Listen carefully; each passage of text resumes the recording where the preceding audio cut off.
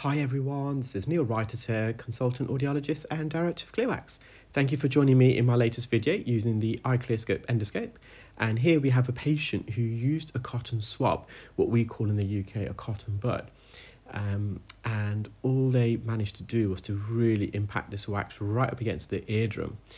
And the patient did find the procedure somewhat uncomfortable, even when I make the slightest contact with the wax. You'll see it in a moment, I think, when I go more to the top of the ear canal where the wax is there.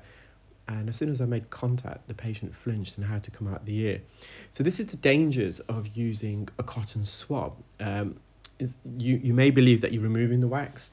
Some people may be very lucky if you've got some sticky wax in the outer third of the ear canal, for example, and you put the cotton bud in. It may stick to the end of the cotton swab and come out as you withdraw with the cotton swab. But more often than not, all you're going to be doing is pushing the wax further in. A lot of people comment that when they use a cotton swab, they can see the wax gather on the wool at the end, but that's surface wax. So even if it's invisible to the naked eye, most of our ears anyway is lined with a very thin veneer of wax, and that wax is there as a protective mechanism. It's there to protect the underlying skin.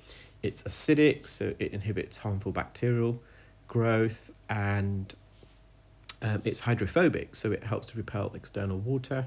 And finally, the wax itself, which is composed of oily lipids, oily sweats, dead skin and loose hairs that have fallen out in the outer third of the ear canal, it's quite sticky. So almost that's like a spider's web. So any foreign particles that may enter the ear, it sticks to the wax. And our ear self-cleanses itself of wax. The skin that the wax is sitting on, as that skin dies and sheds, it moves like a conveyor belt out of the ear. So that skin migration expels any wax sitting on the surface. So when you've got a cotton swab and you're swirling it around in your ear, you probably are just gathering some of that surface wax, which is non-occluding. It's not, as I said, quite often it's actually invisible to the naked eye. It's only when you start rubbing against the side of the ear canal that you'll see it. In fact, cotton swab use can induce additional wax, because one of the components of wax, which is an emotional sweat, this sweat is made up, it's sort of like the sweat we find on our brow when we're hot. So that's called eccrine sweat, and that's its function is to do with thermoregulation of the body. So as our body heats up, to cool it down, these eccrine sweat glands secrete this watery, salty sweat, and it forms into droplets, and heat is required to evaporate that sweat. So that's how these sweat droplets help to cool down the body, because the heat you're giving off, it's used in that reaction to evaporate the sweat droplet. The sweat in the ear is slightly different. It's emotional sweat, so it's secreted as part of the flight and fight response, and mechanical milking, so applying pressure to the outer third of the ear canal, it helps the emotional sweat travel up the glands. So the glands that secrete this emotional sweat, they're modified sweat glands. They're called apocrine glands, and in the ear they are actually called ceruminous glands, and they're based in the dermis layer, which is a second layer of skin. So the outer layer of skin is the epidermis layer. That's your protective layer. It protects the inner parts of the skin. Then you've got the dermis, where all the blood supply is, all the nerves, and also the hair follicles, and the ceruminous glands, and also sebaceous glands, which secrete the oily lipid secretion called sebum. And then underneath that, you've got the hypodermis layer, also known as the subcutaneous layer, which is predominantly made up of fatty tissue. So it acts like a buffer, and it helps to warm the underlying bone or cartilage that it's sitting on. So by applying pressure with a cotton swab actually on the surface of the outer third of the ear canal, you're actually squeezing the emotional sweat from the ceruminous glands to the surface. So there's channels and pores. Some of these ceruminous glands are connected to the hair follicles, and it travels at the root of the hair, the shaft of the hair, to the surface. So you're actually possibly inducing more wax buildup, because the more emotional sweat you bring to the surface, the more wax formation you're going to get. So we can see half the eardrum there. I've managed to loosen the majority I think so. Hopefully this comes away a bit easier. I'm going to have to use a fine end. It's still a little bit impacted on the eardrum. Now, it was very obvious to me that this patient did use a cotton bud, but when I first asked the patient, they said that they didn't. But I later asked the patient again, are they sure? And then they admitted to using it. It's important that if you have, I'm not going to slap anyone on the, well, I might slap someone on the wrist, in a jokey manner really, but it's important that if you have used a cotton swab, do advise your specialist, because it kind of helps us perform the procedure in some way, because we can then account for that, if that makes sense. We can we know the challenges that are ahead of us. We can put some olive oil, medical grade olive oil, to help lubricate the wax off the eardrum. So do tell us. It is important.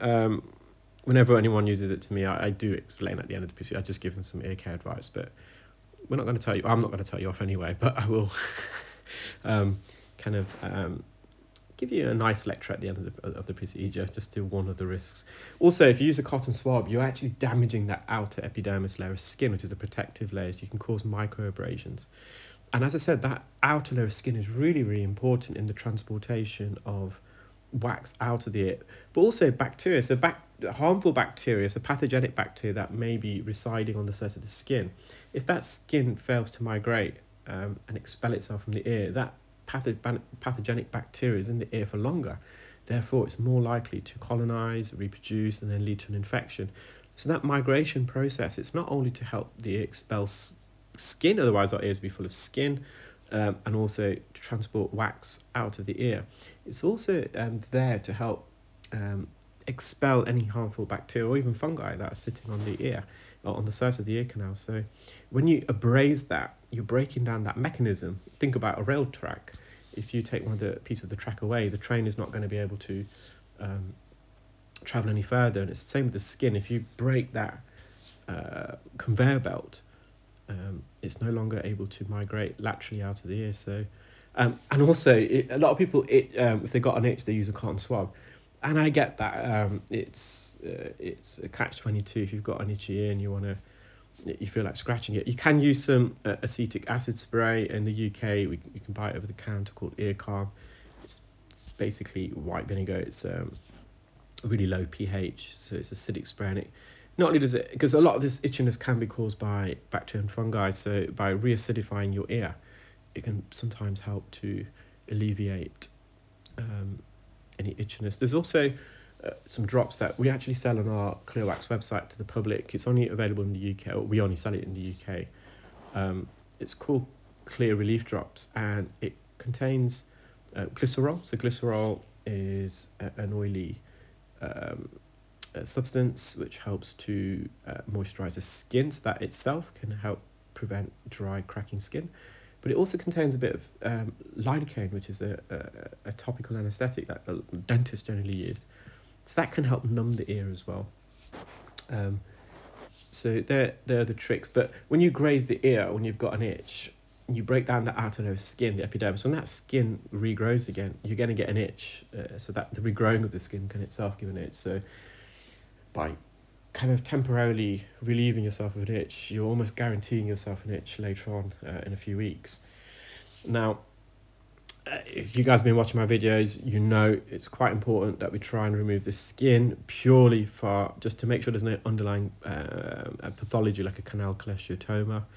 So I don't get all of it out, but I've got enough out to be sure that there's no underlying pathology.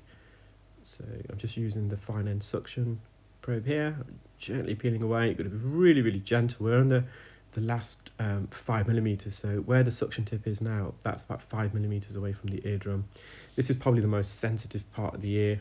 There's an isthmus. You can see the ear canal narrows. There's like a valley here, then it widens again. So we just want to avoid touching the canal wall. It is very difficult because the skin is sitting on the surface, and I'm gently trying to peel away. I'm already confident at this stage there's nothing else to be worried about. There's no underlying pathology there. There's no erosion. There's no discharge. The eardrum is bulged. The patient had been blowing his nose. We measured that using a test called tympanometry, where we can assess the middle ear function. I hope you enjoyed that video, guys. Take care, keep well, speak soon. Bye.